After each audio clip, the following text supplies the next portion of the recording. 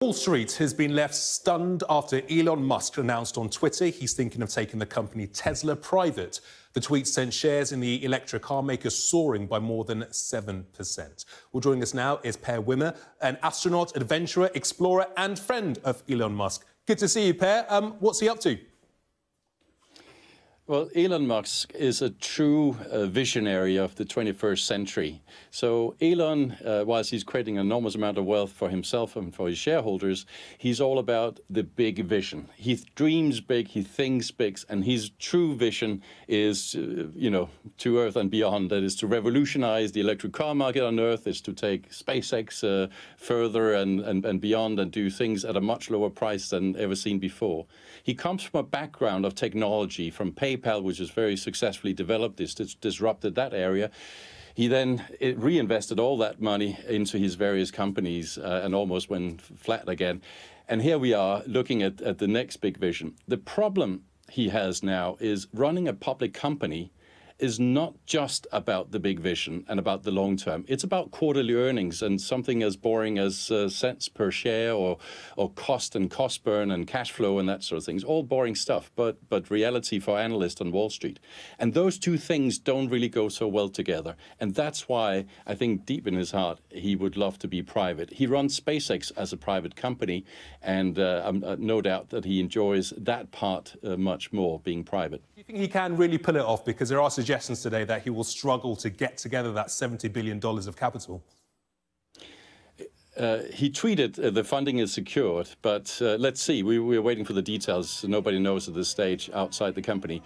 It is a massive feat to secure that kind of funding. The biggest deal so far was in 2007 on TXU, and that was a $44 billion deal with two of the largest private equity firms in the world teaming up together. So to go for north of $70 billion of capital to be raised is an enormous package, enormous feat. And you can only use debt to a degree because of the level of current cash flow in Tesla, which is nowhere near the other normal or historic automakers. So financing is going to be a huge challenge. But in true Elon style, he is unique. He's uniquely talented. Never bet against Elon. It's not a wise thing. But let's see. This is, I guess, for Elon, even a massive thing if he can pull that off to take it private at those levels. Is an enormous amount of capital that's needed here.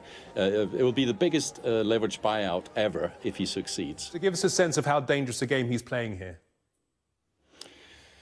Well, if you look at the tweet, he says he's considering it. You can consider all day long, and there's nothing wrong in that. Obviously, he walks a careful line from a regulatory point of view, because you got to be careful putting out statements like that, because he is the CEO of a publicly listed company, and there are regulations that dictate what you can say and what you can't say. But knowing Elon's motivation, knowing he dreams big and he has the big vision, and he cares more about the long term than quarterly earnings, I'm sure he's genuine about it. I'm sure he wants to do it. Can he do it? Time will tell. But it surely is a big task and big challenge he has ahead of him. If he succeeds, I've no doubt he would feel more comfortable. He'll be less distracted by quarterly earnings updates and analyst calls and that sort of thing. So in the long term, it would probably be a better thing for him and for Tesla. Although on the negative side, access to capital will arguably be a little bit less easy from an equity point of view. So it also depends on what his cash flow needs or cash needs in the future and access to capital markets. And for somebody that knows him, is the maverick in him, is that central, is that core to his personality? Elon is a true visionary, and he's very disruptive. So yes, there is that maverick. Don't forget, he comes from a technology background. He wants to disrupt things. He wants to change things. He wants to make a real, true difference in this world. And he is made of a very unique material that I can't think of anybody else who's got that kind of fabric in him.